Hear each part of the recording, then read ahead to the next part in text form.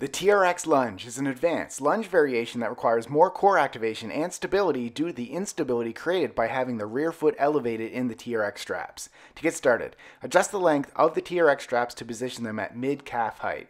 While facing away from the TRX straps, grip both handles together, then place the toes of the rear foot in the foot cradle. Hop forward with the front leg to get into the starting position. To help with your balance, raise your arms in front of your body to a height that is parallel to the floor while staring straight ahead at one fixed point. Contract your core to stabilize your body, then with your chest upright, lower your body into the lunge with your front knee bent at 90 degrees, thigh parallel to the floor, with your back knee hovering just above the floor. Once you reach this position, press your planted foot through the floor to extend your leg and rise back to standing. Immediately complete another rep. Repeat all the reps on one leg, then switch legs and repeat.